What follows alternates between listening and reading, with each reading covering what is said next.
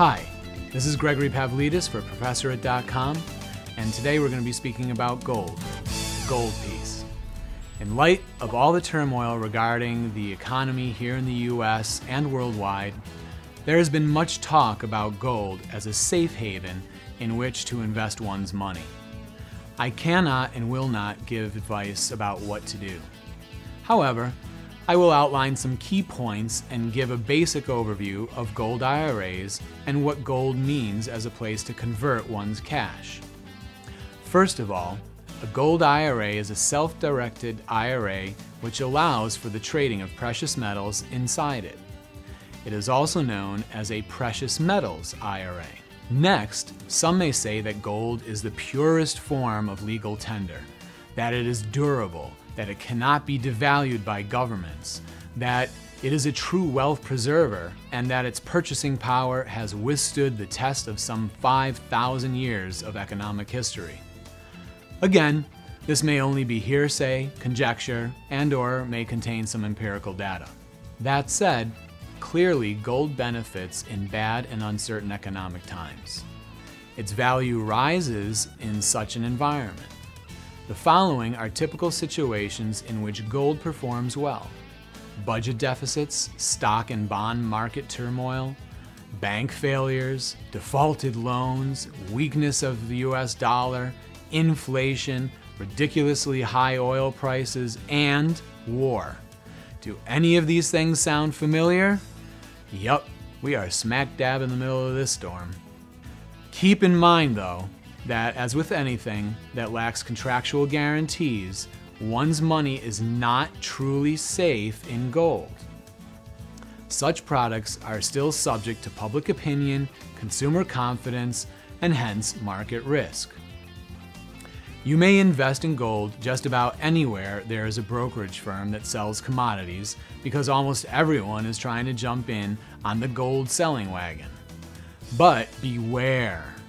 Remember when everyone was jumping in on the home loans wagon and how that ended up? There are a lot of scams out there. And though one might say, but aren't they regulated by the SEC? Yup, just like Madoff was, and so many others like him. Let me ask you, how many billions need to be lost and lives need to be ruined before someone polices the SEC? Just keep your eyes open, folks. That's all I can tell you. However, here is some good news. In 1929, the Dow Jones was at 381.2, and by 2005, it had only gained 13.3% over almost 70 years. In comparison, Barron's gold mining stock has outperformed the Dow Jones Industrial Average from 1920 to 2010, as you can see on this chart. Okay, so what type of gold should one purchase inside a gold IRA? Again, I cannot tell you, but I can tell you what the US government allows you to put in it. At this time, gold American Eagles and gold-proof American Eagles are permitted inside gold IRAs. How does this process work? Okay, here's how to put gold in an IRA. In the year 1997, the Taxpayer Relief Act allowed precious metals to be added into IRA accounts. Many IRA account holders place gold in IRAs in order to achieve diversification of funds. Generally speaking, the price of gold will increase when stock prices drop.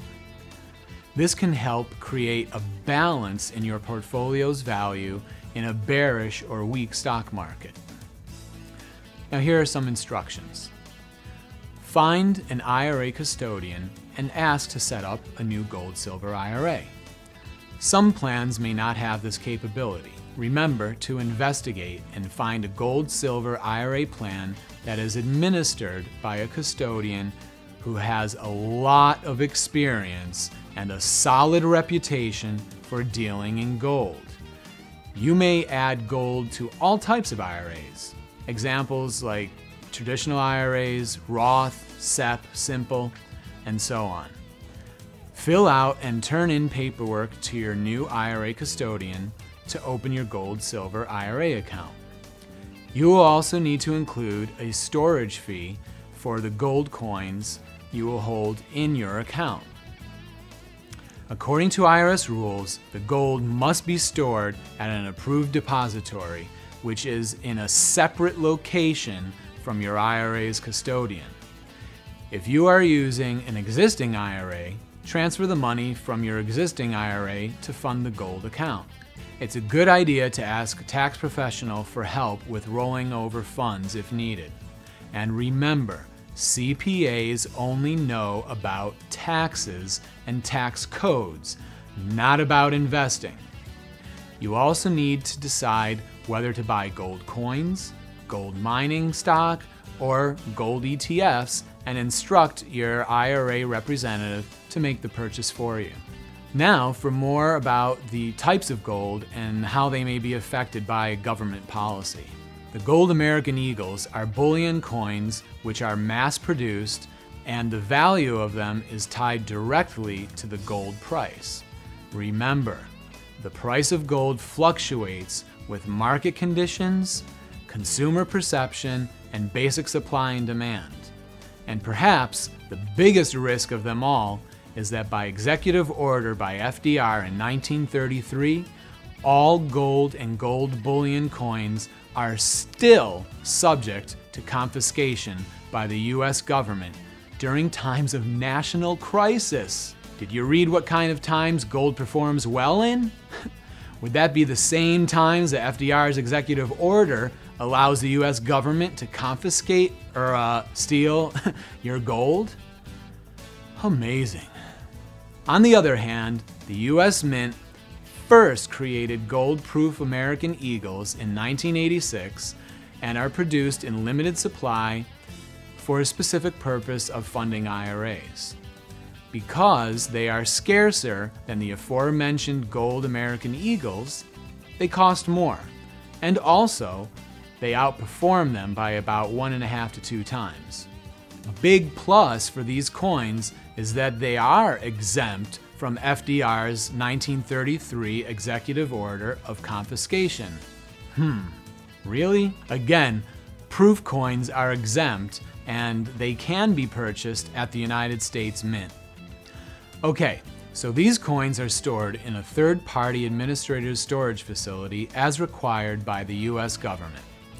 These coins also come issued with a US Mint Certificate of Authenticity, and being backed by the US government, they are accepted worldwide. Seriously though, one wonders if the same conditions that scare people into fleeing the dollar, namely lack of faith in the US government and the dollar, if these conditions apply to these particular gold coins as well, one wonders what the point is of the purchase at all, wouldn't you say? It would seem that at best one would recover the cost of the intrinsic value of the gold itself in the worst of times. But that's it. And remember, it is not in your shoebox. It is at some other location. Also, remember, because these are qualified retirement accounts, if you wanted to actually take possession of your gold and put it into your shoebox and sit on it, the IRS gets involved and calls it a distribution, and it is then subject to applicable penalties and taxes. Again, to avoid this, you must keep your gold in a government-approved depository under the care of a custodian. You can think of a custodian as equivalent to the broker holding your retirement dollars until it is time to retire.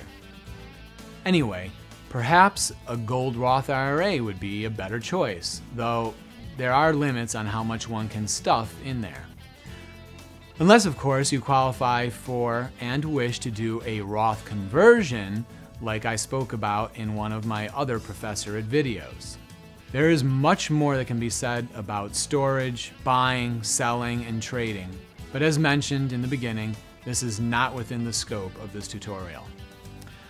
Lastly, I will say this. If you are someone who likes risk instead of contractual guarantees that keep your money truly safe, then another thought might be to use the precious metal IRA to hold copper. word has it on good authority that China is currently in possession of 40% of the world's copper.